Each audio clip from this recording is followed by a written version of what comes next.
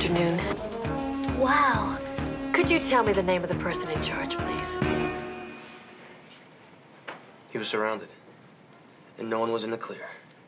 He dribbles like mad as he looks for a hole. Suddenly, he sees it. And it's up!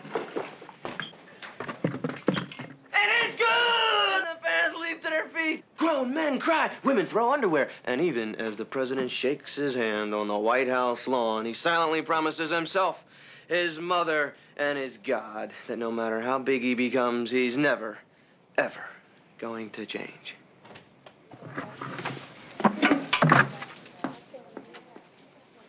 Hello. Hello. Wow. My goodness, Mr. Pesto, we're looking a little pale today, aren't we? And who have we here? I don't know. Just came. Now, no reason to be shy. Let's see a little confidence, a little charisma, a little Dale Carnegie. Remember, lesson 1. Imagine your entire audience is completely naked.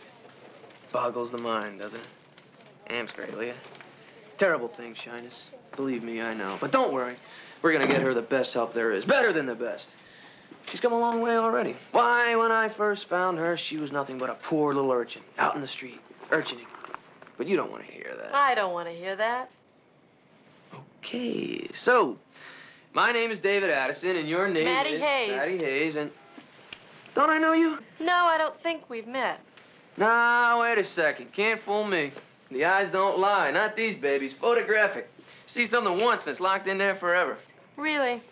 I didn't notice anything locked in there. No, change the subject. You're looking at a bloodhound. Once I'm on to something... That's all well and good, Mr. I'll Addison, get but it. that's I'll not... get it.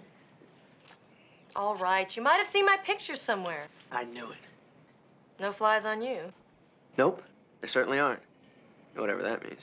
Now then, when I came... What are we talking, late Excuse 70s? me? Year's a little fuzzy for me, but I will bet the house that you were a Miss March. Miss what? Miss March. A Playmate of the Month? What, about 1976?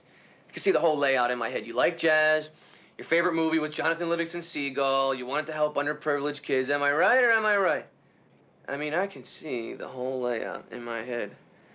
And if you don't mind me saying so, you are even more beautiful now, here, in my office, completely dressed, almost a decade later.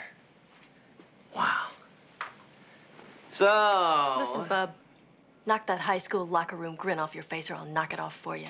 I'm not Miss March, Miss May, or Miss anything else. For your information, I am Ms. Madeline Hayes, and I own this dump. Madeline Hayes? Madeline Hayes? You're Maddie Hayes? The Maddie Hayes? The Blue Moon girl? Blue Moon shampoo? Sure, Blue Moon shampoo. The only shampoo with milk, honey, and a tablespoon of moonbeams in every bottle. Sure. You're her? That's you? The girl in the bottle? The girl from the ads? The girl that was everywhere? I knew I'd seen you. God, I gotta tell you, I love you. I mean, I have always loved you. Really. Truly. Nothing personal. So, what is it you want to tell old Dave?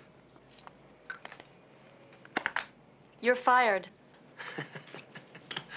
You come again? Mr. Addison, the City of Angels investigation company is wholly owned by me and my company, Matt Hayes, Inc.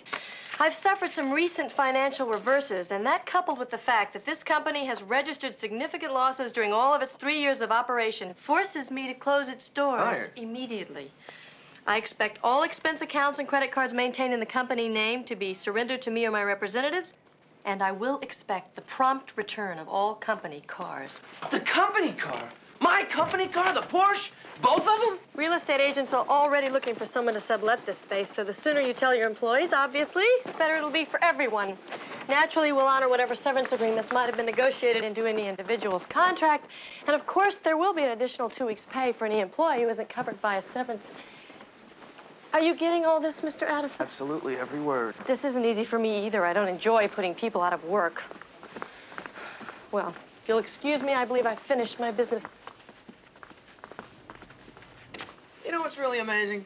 From the TV commercials and posters and billboards and all that stuff, you never guess what a cold bitch you are.